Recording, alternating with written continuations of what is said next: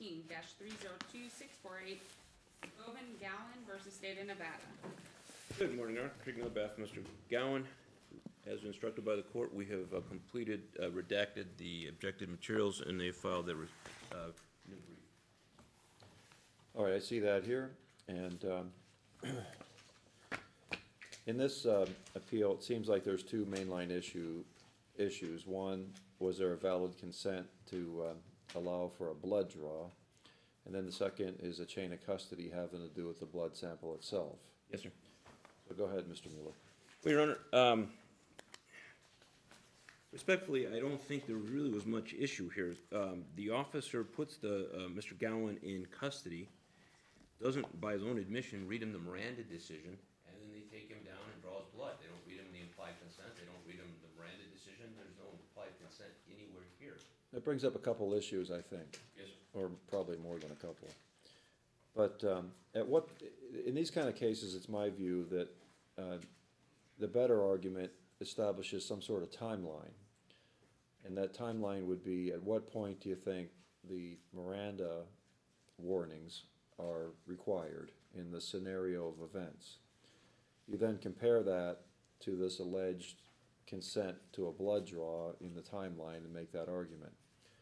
The other thing is, after the, I think it was the Byers decision in Nevada, wasn't it? That the right decision, Mr. Nelson? Yes, Your Honor. Stemming from the United States Supreme Court McNeely case, it brings up the question of, do we even have implied consent law required to be read at all?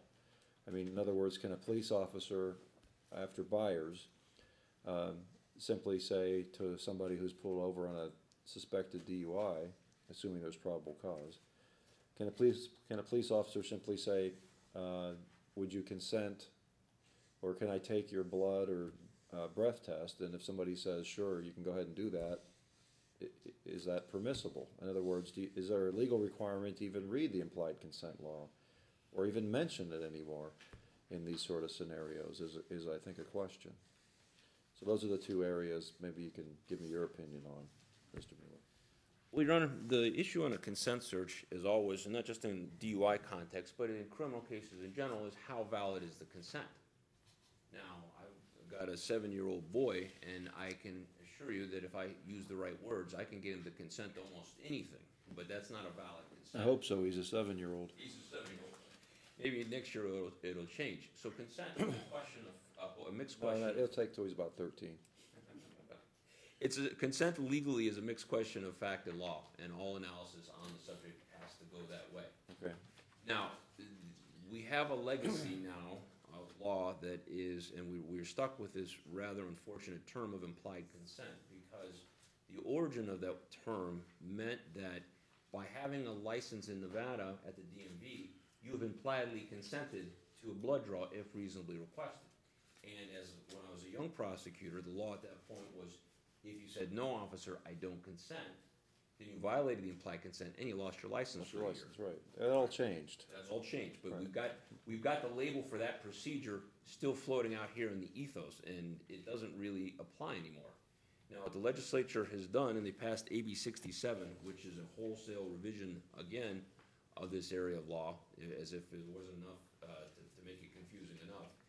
Now, if as the law as I understand it now, and I would tell the court that it should operate, is this: if the consent is truly voluntary, i.e., an equal, you're not in custody and the officer is not exercising dominion and control over you. Mm-hmm. Someone puts you in handcuffs and is controlling your movements, he now has psychological advantage over you. That's the whole purpose behind the Miranda decision, a lot of the reasonings behind this. That when an officer is towering over you with his gun and his badge and his radio on his shoulder going off out with all sorts of official calls, and he says, do you consent? Your eyes don't get big and meekly say, well, yes, I do. That's not consent, that's duress. All right? What true consent is, arm's length negotiations. Hey, Mr. Nelson, how are you, sir? Good day today. I was wondering if I could look in your attaché case or satchel. And Mr. Nelson says, sure, officer, no problem. He's not in custody. He agrees to it. That's truly consent. That's not this case. In this case, he's in custody. He's in custody, and he's not allowed to leave, he's not been arrested, and he's not read the Miranda decision. Now, the officer can claim valid consent here, but that's circumstances where valid consent cannot be had. Had he walked up and he says, I've got reports from a couple citizens, it appears that you were driving, there's apparently a little bit of an accident here. Do you mind if I get a blood draw from you to see if you're okay? Or how about you blow on this machine for me? And the guy says, sure, officer, I'm fine. That's consent. You're in handcuffs, you're standing against the wall, you're put in the back of the patrol car. That's not consent, and that is not a doctrine of law that is available here. That's why I mentioned that. Yes, sir. The better practice, in my view, is to tell me what you think happened here in this case on that timeline. Certainly. Now, I've got just a tad disadvantage. I did read the transcript, but Mr. Morey was actually trial counsel on this, so I don't have quite the command of facts, having seen it all myself. But as I read the transcript, there was an accident. Not one, but two gentlemen were out of the car. They're milling about for some extended period of time before the officer arrives. The guys start walking away, or a couple people start walking away. The officer stops him, puts him in handcuffs, and then says, hey, doesn't Mirandize him, doesn't even say you're under arrest, and just takes him down for a consensual blood draw. I don't believe this was valid consent, and it should not have been admitted. So I take it, you think that the Miranda warning should have been given when the handcuffs are on and someone's in custody, and I take it that your argument is that the request, which led to this blood draw that came up at .17, right? Yes, sir. Happened post-custody. It's custodial interrogation. Absolutely. Okay. Now, I mean, the reason you read the Miranda decision is so you tell people they have the right to remain silent. If you haven't advised them and you're now asking for consent, well, what is the purpose of the consent? The consent is to obtain incriminatory evidence or suspected incriminatory evidence. Okay, I understand that. That's Yes. an analysis having to do with the timeline, Yes, in my view, as to when things occurred, under what circumstances they occurred. Anytime you have that sort of Miranda issue, that's what you have to do. In my opinion, that's something I'd have to do here. Yes, sir. Separate and distinct to that, what do you make of this implied consent law? Is it a requirement for officers to even mention it post Byers and McNeely? I don't believe they need to mention it anymore. It seems like the officers think that too, from the cases I've seen. Yes, sir. Well, sir, would you like to give us, if the guy is truly not in custody and some citizen sincerely consents, hey, can you step over to our van, please? If you step over to our van, or can I draw your blood? And the guy's like, sure, I'm a middle-class guy, I don't do anything wrong, I'll more than happy to cooperate, officer. That's consent, but that's not this case. It really brings up an interesting issue to me, and that is, if we assume for the purposes of this argument that after McNeely and Byers, there's no more implied consent law, it seems like that's the upshot of it. Yes, sir. The question becomes, what about Miranda then? What does this do in light of potentially having somebody in custody and talking about whether they would consent to a breath or blood test? I would I believe, think it's an interesting issue to me. yes, sir, I believe respectfully that the best way to think of this is a rubber band, which now snapped back, and DUI chemical test analysis probably become no different than the drug possession case. If the officer grabs you up, throws you against the wall, and then starts tearing through your stuff and finds the drugs, that doesn't come in, because there's no consent, there's search, and there's no probable cause. Now, if you go and ask somebody for a chemical test, and it's truly a consensual test, then they've got consent. But if you're in custody, non-Mirandized, you're not free to leave, and the officer says, in a menacing way, would you like to consent to a blood draw? That's not consent. Okay, I understand the argument. I think it's an interesting one. Let me hear what Mr. Nelson thinks about it.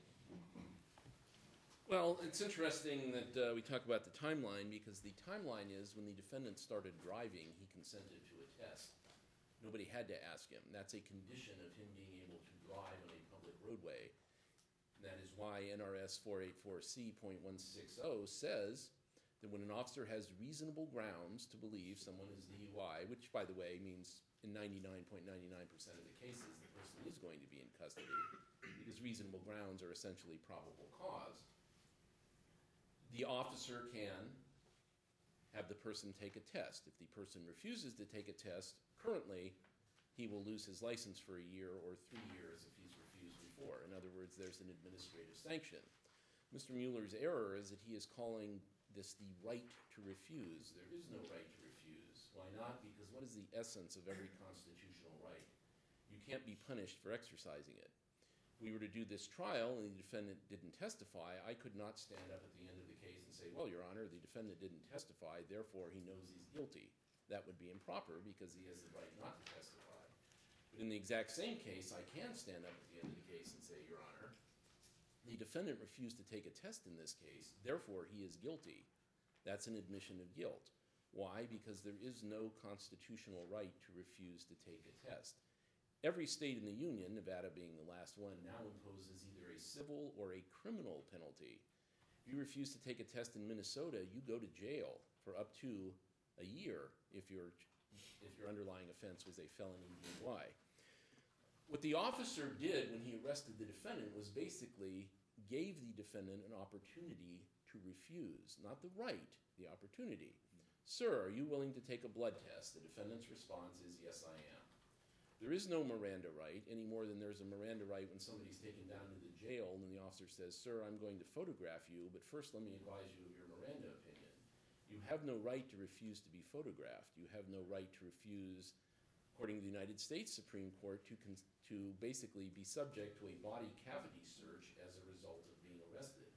And in every state in the Union, you have no right to refuse to take a test because there's a penalty if you do.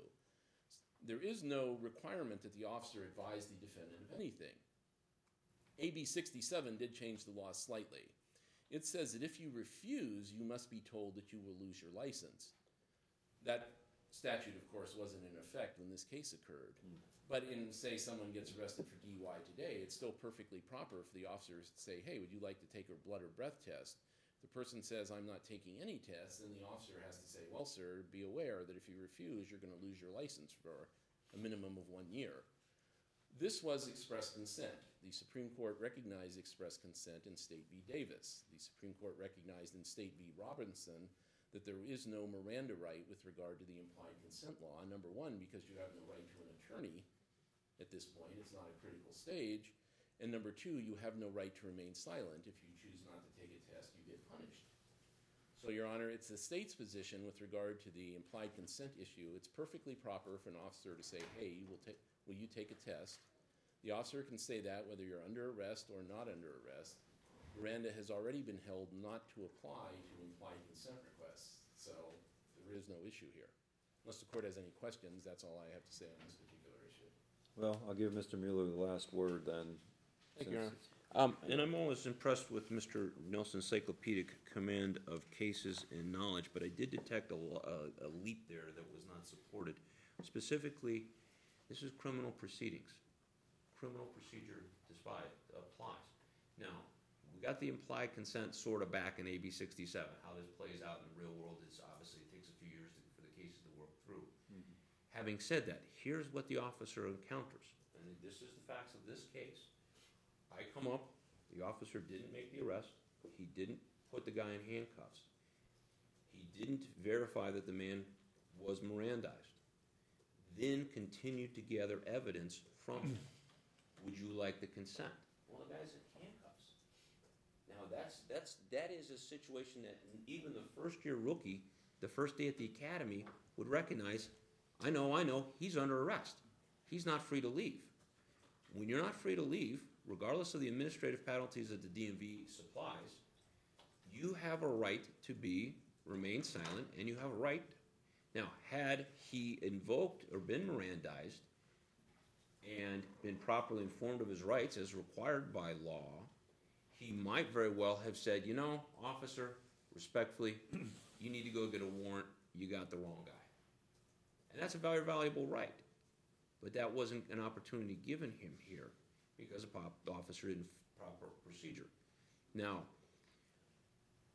I mean, he showed up, the guy's in handcuffs. That's not really a debatable point in the transcript. And It's an interesting point, one for me to think about in conjunction with everything that has evolved in this area. And so though, as you know, I typically make decisions contemporaneous with the arguments. This one I'm gonna take under advisement, because Okay, Judge, I wanna also look at the transcript more intently of the timeline. I think it might be important to me. Surely. So Thank you, that's- Judge. That's what I'll do. Next, we're gonna go to page 3. Case number C-14-3000630, Erica Predamore versus City of Las Vegas. Good morning, Eric. Greg Miller, Beth